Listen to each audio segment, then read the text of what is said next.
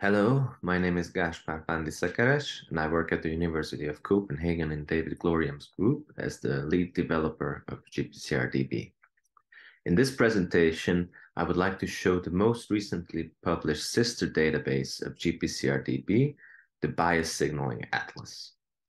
Our group's aim with this online resource was to create a hub focusing on bias signaling for GPCRs with a set of tools using quantitative and qualitative data from published assays. Following community guidelines, we established reference point categories for comparing bias between GPCR ligands.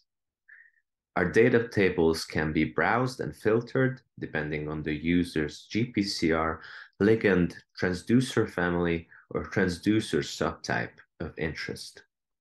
Furthermore, this data can be visualized through the ligand bias rank orders and ligand pathway profiles pages.